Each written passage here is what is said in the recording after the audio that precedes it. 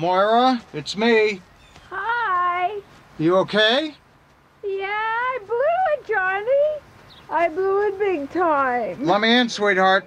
Oh, I don't know how. There's a knob on the door. No, I mean, I don't know how to do this anymore.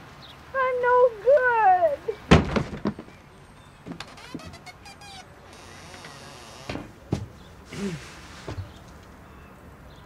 How did you open the door? I threw a shoe. This wine is all full. Give me another glass. Well, I think maybe we've had enough wine, sweetheart. I can't feel my tongue. But I know it's there because I'm talking. Moira, you should hear what they're saying about you out there. You are doing great. No, John. I ruined it. I ruined everything. No, you didn't. Did. No, sweetheart, I ruined everything. I ruined it. You did. Why did you ruin everything? Okay, well, let's not focus on me right now. The important thing is you've got to get back up and you've got to get out there. I can't. You can, Moira. Remember Sunrise Bay?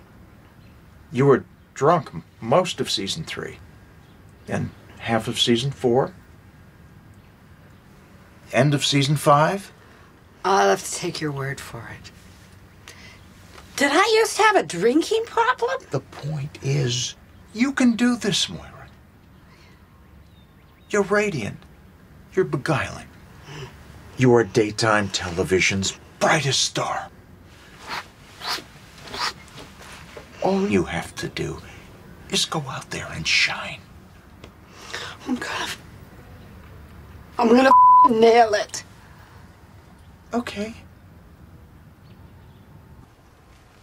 In the lee of a picturesque ridge lies a small, unpretentious winery, one that pampers its fruit like its own babies.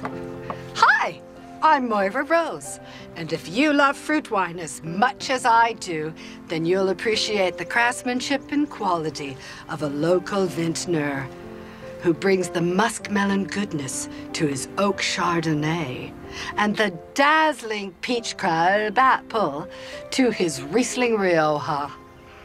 Come taste the difference good fruit can make in your wine.